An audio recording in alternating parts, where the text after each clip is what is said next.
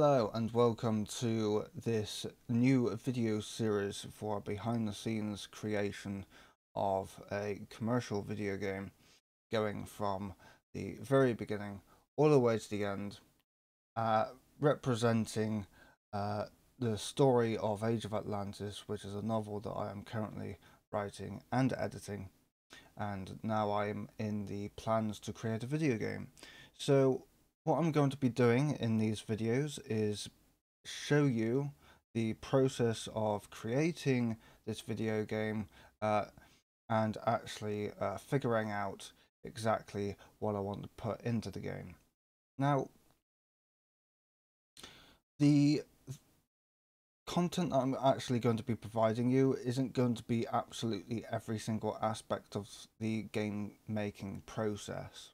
So things like graphics and music, that will all be done off recording. Content, again, will be done off recording, like the story, for example. The core game mechanics and the in-game editor that I'll be using to put scenes together, that stuff I'll be recording, but everything else will be done off screen.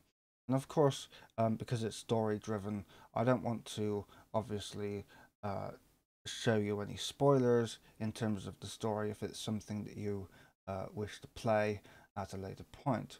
So in these videos, it's going to be primarily based on my novel, which isn't going to be released yet. It's still being edited by myself, and this game is probably going to take just as long, if not slightly longer, because of course it's my very first game to create effectively from scratch. Well, not necessarily entirely from scratch, but it'll be pretty close. I'll be making my own game engine, putting together all of the core mechanics, etc., etc., etc. So most of it is going to be pretty much from scratch. Now, I'm going to be using a low-level framework called Car, which is written in a language called Hakes. Some people, or it's primarily pronounced Hacks, I think, but I pronounce it Hakes generally speaking. That's just the way I roll. I pronounce things differently sometimes. So first, before I actually get started and show you around of what I've done so far, you may have noticed that I started more of a written tutorial series on my website, lukesalmon.com. So let me show you that just for the moment. So that's lukesalmon.com. If we go on here, we've got these tutorial series: Twinspire, basic handling, event handling, and this is the last tutorial that I wrote, obviously, and I basically describe how you can use the event handling system within Twinspire, just to get you to grips with the utility library that I developed for myself that makes it easier to start up a car application, because some of the some of the systems in car I'm not overly keen on. I don't like the idea of having multiple functions to operate on a single event listener. I think that's a terrible idea. So Twinspire basically attaches one single function to each event listener as long as it is available, and we use that that data to determine things like keys down and you know, mouse movement and stuff like that, right? So to show you that on GitHub, then if you wanted to follow along with the series of videos, I'll just show you. In fact, I'm not going to bother logging in right now. I'll just show you what it is. So here it is, here, Twinspire. So TwinSpar is a car-based game engine using Hakes. So we'll be using this to create a 2D video game engine. In fact, technically this is the wrong place. It's actually core. This bit here, this one here. This is the core framework provides the very basic of application building based on car. That previous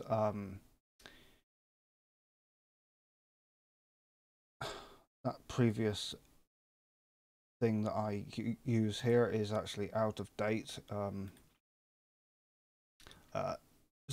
This application again is out of date. This a lot of it car has changed quite a lot in the past couple of months slash years. I mean, as you can tell, it's a year old. This is it's got a GUI in there, but it's object oriented, and I haven't bothered to you know move any of this.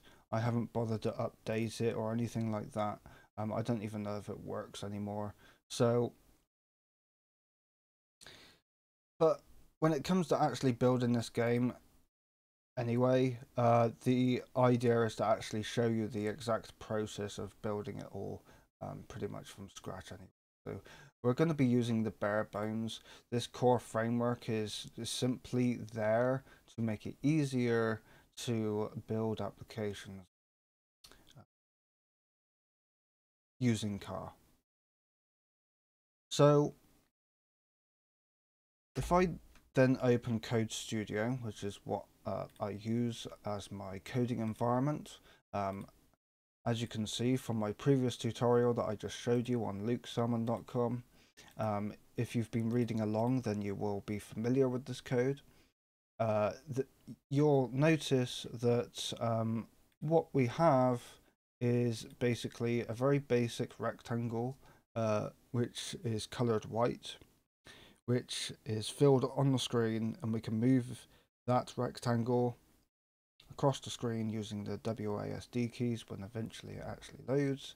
So here we are, we've got this rectangle, we're able to move it left, right, up and down, etc, etc, etc. Now, the kind of game that I want to make Age of Atlantis is actually going to be a 2D side-scrolling platformer with a focus on story. So the kind of game that I'm thinking of making is going to be we'll be able to move left and right on the screen like you would expect in a side-scrolling platformer. You'll be able to interact with other non-player characters. You'll be able to advance the story. And there's going to be lots of different aspects as well. It's not going to be much of an action platformer because there's not going to be much action going on in this game. I don't intend to put in any combat as such, but a lot of it's going to be based around exploration, story, creating this story, being able to interact with different objects, maybe collect artifacts along the way, maybe that those artifacts can be used to present as evidence in a diplomatic conversation later on in the game, for example, and lots of different aspects. These are the kinds of things that I'm thinking of putting into the game.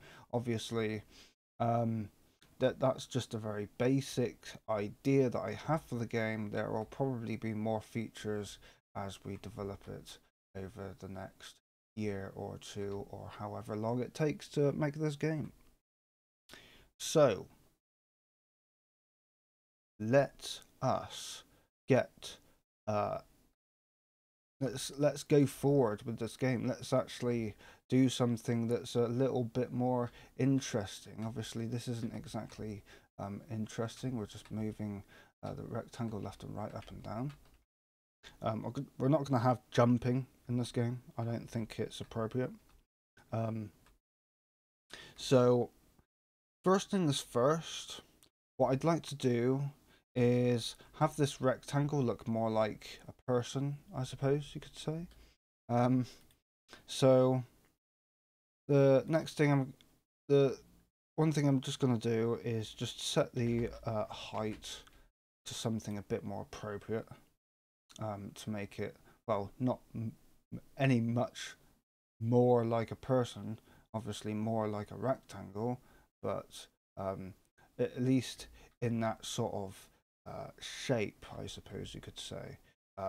So obviously it is more vertical than square, if you know what I mean. So, I'm thinking that size is a little too big, perhaps. I mean, we'll figure this stuff out when we actually start using real world units, but this is just something to test with. Maybe 220, and maybe the width can be 80 or 190 or something like that. Let's take a look at that.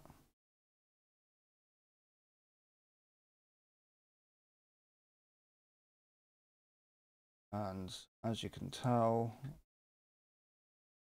hey, compilers these days are slow. But yeah, this looks reasonable. This looks quite reasonable. I like this. So, I mean, this is the fastest target Hakes actually compiles to. So it's what we get. It's what we get when we don't actually use something like C or C++. But whatever. We'll deal with it. We'll deal with it. It's probably faster than actually using Visual Studio C++. With loads of different libraries and engines and all manner of different things, but still. So we're moving a white rectangle on screen. That's fine. So next thing I'd like to do is define a sort of ground on the screen. So when we're moving this rectangle left and right, what we want to be able to do is have this rectangle fixed in a specific position on a sort of invisible ground. Obviously, we don't exactly have an actual ground to represent at the moment because we have no graphics for the game right now. But what I'd like to be able to do is have this rectangle be fixed vertically and only be able to move it horizontally. Right. So we would like to define a ground. Where would we like this ground to be defined? That is a good question. So let's just say, for the time being, just for hypothetical reasons, that this ground is going to be located about 80% down the screen, let's say.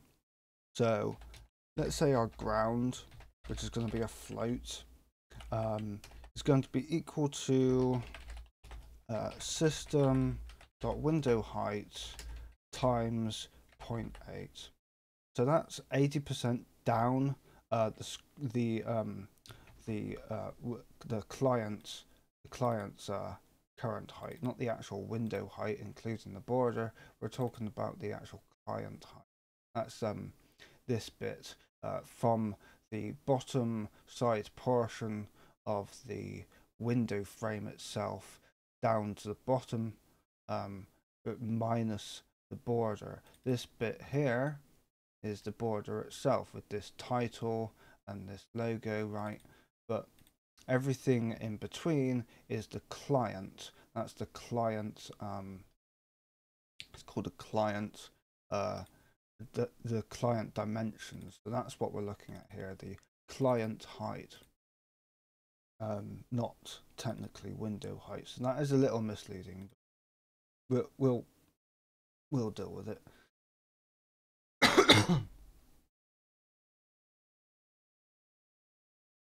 So once we've got this ground, what we'd like to do is fix the Y position, this Y, on the ground. So the Y position is actually when we run this again. Let's run this again a minute. I'll show you. So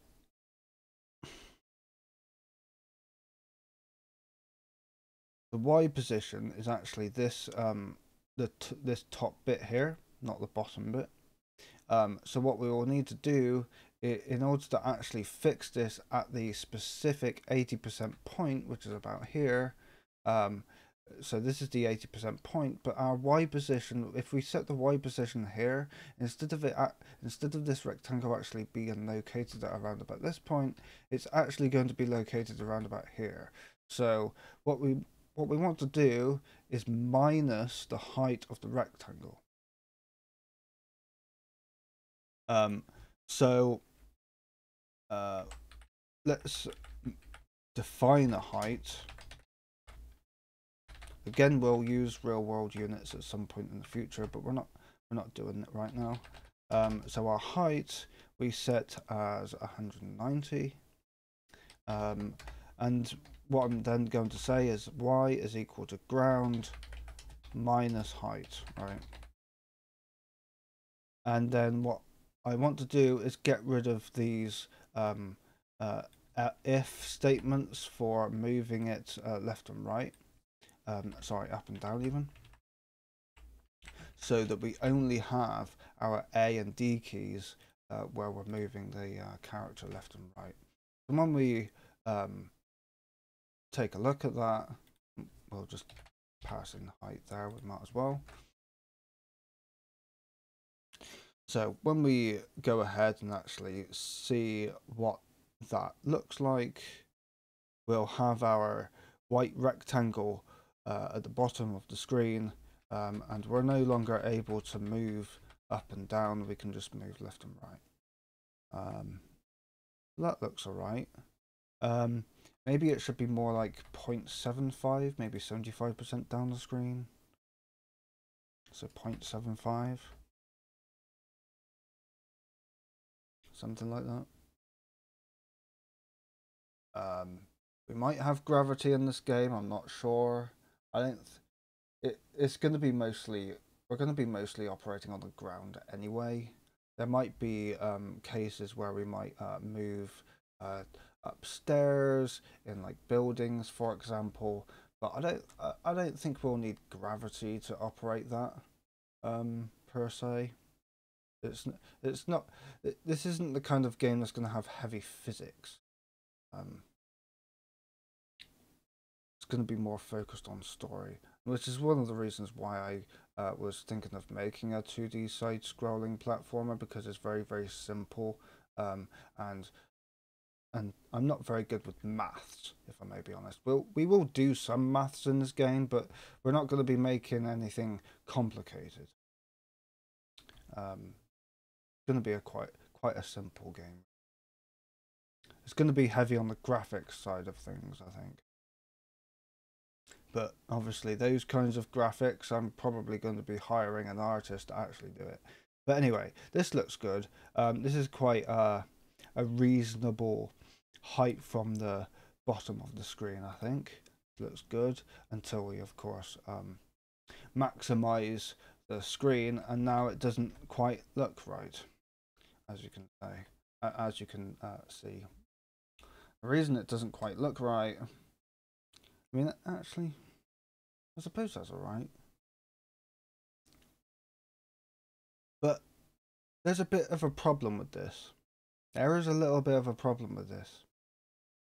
Why is it a problem? What's the problem? What problem can you see? Can you see a problem? I can see a problem. Problem is this. When we maximize the window, our rectangle is moving slower, and it's taking a lot longer to get to the other side of the screen than it is in this size of a client. And I'm holding down the left key, i.e. the A key, to move the rectangle to the left, and it's taken a while to get back. Obviously we don't have a camera system in place to actually zoom into the actual rectangle, but point being is we have this rectangle in the middle of the screen, right? And when we maximize, the time it takes to get from this side of the game client to this side of the game client is shorter than it is when this game window is maximized. Now we can fix this quite easily. Instead of rendering this rectangle directly on the foreground, which is directly using this G2 buffer, what we would do is we would actually draw it to a back buffer and then draw the back buffer on the fore buffer, right? So the principle is quite simple. Let's run this again.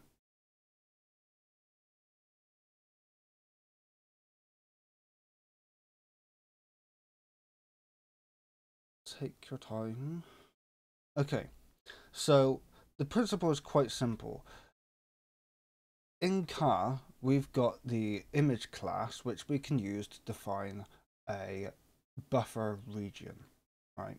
So we could have this buffer region that fits at the same width and height of this game client when we initialize it for the first time, right? And when we initialize it, we would also draw this white rectangle in that image.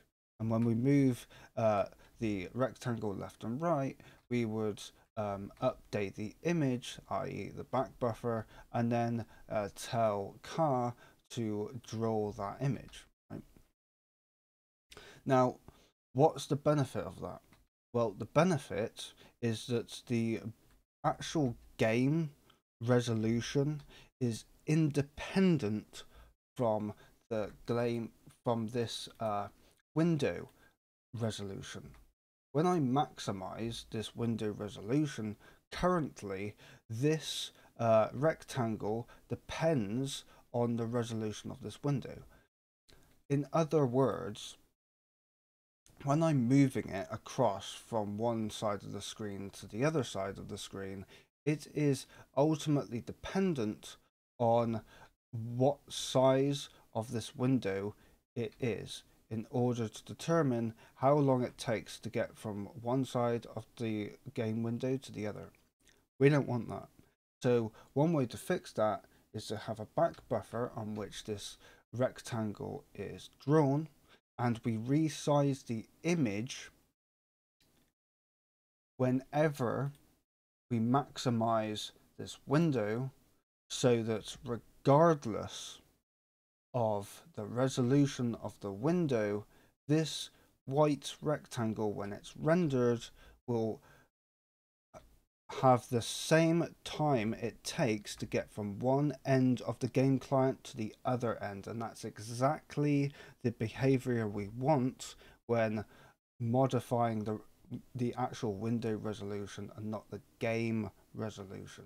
So this is what we're doing when creating a back buffer. We are defining two kinds of resolution. One is the game resolution. When we modify the window resolution, the game resolution doesn't change. It scales and stretches. Now that might not sound like a good idea in practice, but the reason a lot of games do that, not necessarily 3D games, but 2D games, the reason why 2D games might do that is because you don't want your tiles, for example, especially if it's a tile-based game, you don't want your tiles and the entities within your game world to be moving slower than what it would otherwise be in windowed based in a bigger window space like this, for example. The other option is, instead of actually maximizing the back buffer, is we create lots of black borders around the main game buffer, but that doesn't sound like a good idea at all, especially now since a lot of monitors have very high resolution. So we don't really want that. We want to actually take advantage of all of that empty space. We want to actually fill it all up, and we want to be rendering our game in all of that space as we possibly can, especially now with, like I said, high resolution monitors. So how do we go about doing that? Let's go back into our file explorer, and I'm going to create a new class, and I'm going to call it buffers.hx. So in this buffers class, I'm going to have obviously a class called buffers. I'm going to do my procedural style initialization, as I do with pretty much all of my code these days. So static builder.build, so that's a macro. I explained that in a written tutorial on my website, which you can go and check out if you want to learn a bit more about macros. Just a small introduction to it and find out exactly how this works. Basically, it just causes all of the functions and members of this class to become public static unless I mark it private. You'll see that more often as we develop. Let me try that again. We will see more of that as we develop this game further. So, excuse me. So, in here, I'm going to say var back buffer, and that's going to be an image. We need to import that, so I'm going to say import car.image, and I'm going to have a function that's going to say init. So what we want to do is pass in the initial width and height of the game window when we first initialize the game. So when we go into our main.hx file, what I'm going to do is, instead of doing game.init, initially what I'm going to do is say buffers.init, and I'm going to pass in that width and height. So 1024, so that's the 1024 by 768, so that was the initial values. So the initial value that we're going to be setting to this back buffer is going to have this width and height. So we're going to say back buffer going to be equal to a new image, and oh, we can't do that. Stop that. No, it needs to be a create render target. That's what we need, not new image. So we'll say, I think actually we can just use create, but I think what we actually need is create render target, because car in the background actually initializes the G2 member variable of image properly and configure it properly. So I think we need to use this. So we pass in our width and our height. That creates our back buffer, right? So when we go back into our game, instead of rendering this rectangle and setting the color, etc., on this G2, instead what we're going to do is we're actually going to get that back buffer. So we're going to say var back, let's say, and I'm going to get our buffers.backBuffer, and what I'm going to do is just prefix these with back dot, and then what we've got is G1, G2, G4. So when we do our create render target on the image, that's going to initialize and configure these graphics. What we also need to do, because this is a separate version of this G2, what we also need to do is actually make sure that we begin those buffers as well. So buffers.backBuffer.G2 dot begin, so we need to do that again. Clear true and clear color, which is going to be black. And again down here, in fact, I don't think it's a good idea to actually wrap G2 buffers like that. That might have unintended consequences So what we will do is when we pass in our game.render.g2, we'll actually just pass in our backbuffer.g2 in here, right? The buffers.backbuffer.g2, and when we go ahead and actually render the main buffer, we'll say g2.draw scaled image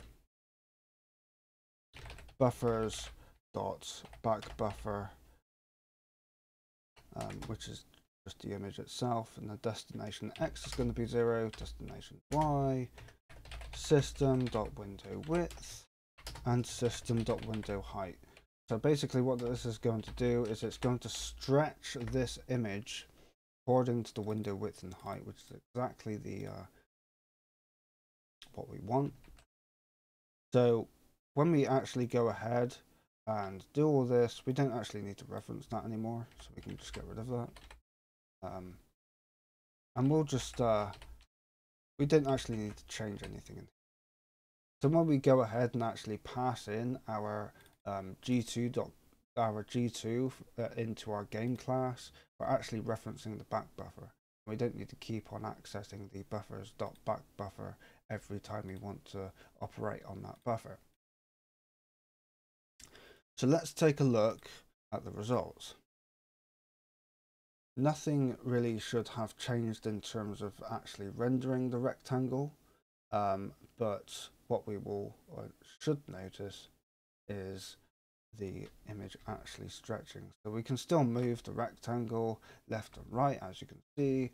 When we maximize, as you can see, the rectangle is actually scaled, and the time it takes to get from one end of the screen to the other is the same. So that's exactly the behavior we wanted. Now, you can probably see another problem, right? So we've fixed one problem. Now we've introduced another problem by fixing the original problem, and that problem is aspect ratio. So our aspect ratio is now off, and this is going to have unwanted consequences to our graphics when we start maximizing our windows and changing the resolution, etc. Now, I'm not going to worry about aspect ratio right now because I mean, it's not complicated, it's just a maths problem, but I'm not going to do it in this video because of time. It's going to take a lot longer than probably 20 or 30 minutes to suss that out. But for the purposes of this video, I'm going to keep it short, I'm going to keep it basic.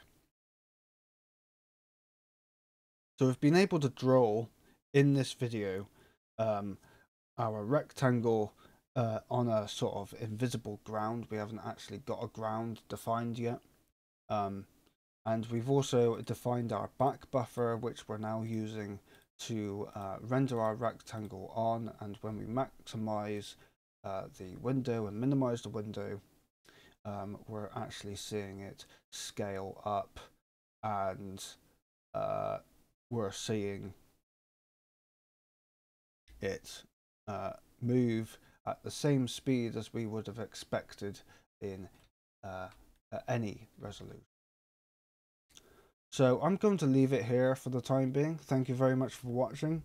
Hope you enjoyed.